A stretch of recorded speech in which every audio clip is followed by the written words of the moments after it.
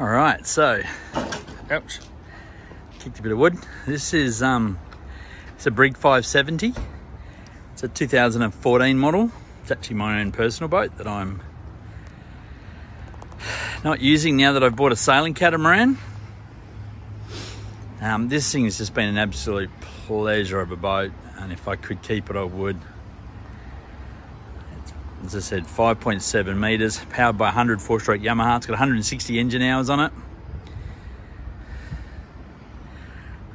Boat's a Brig Navigator. It's got the dual driver's seat with the full rear lounge on the back end.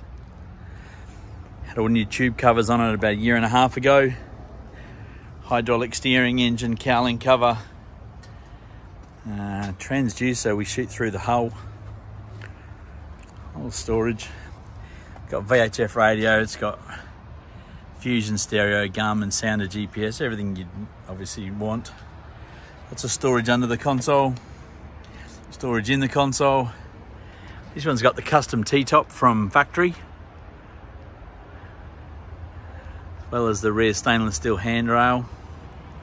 Targa arch, got a couple of rod racks on there, although we've not really ever fished off it, but normally we've just surfed or used it as a tender to our previous boat. Because of that, we had a heavy duty towing eye built into the front of it. It's stainless steel. You will not pull that tow eye out, I can guarantee it. I think there's 9 layers of fiberglass on the inside.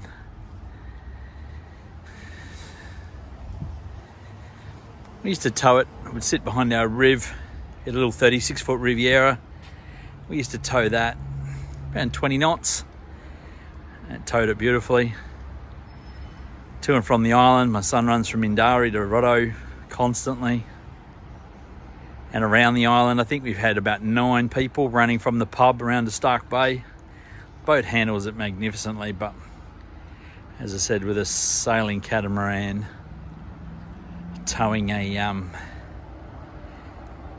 18-19 foot tender is just not really part of the